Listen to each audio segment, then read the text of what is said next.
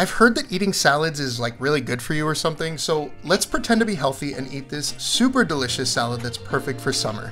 This is my creamy cucumber salad. The full recipe's at chefmichael.com, but I'll show you how easy it is to make. All you need to do is slice up a couple cucumbers and set them into salt to pull out the excess moisture. Meanwhile, thinly slice an onion and add that to some water, which actually pulls out that funky raw onion taste, which I personally don't like. Drain off the cucumbers and rinse them off to get that excess salt off, and then set everything aside. It's time to make the dressing. It's very simple. Greek yogurt, sour cream, tons of black pepper, fresh dill, and lemon juice. That's it. Super clean and bright.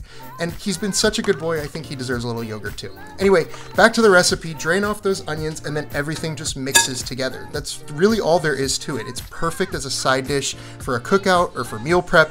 It's just really delicious. I like to top mine with more dill, feta cheese, and black pepper. And there you have it. Happy Pride. Okay, bye.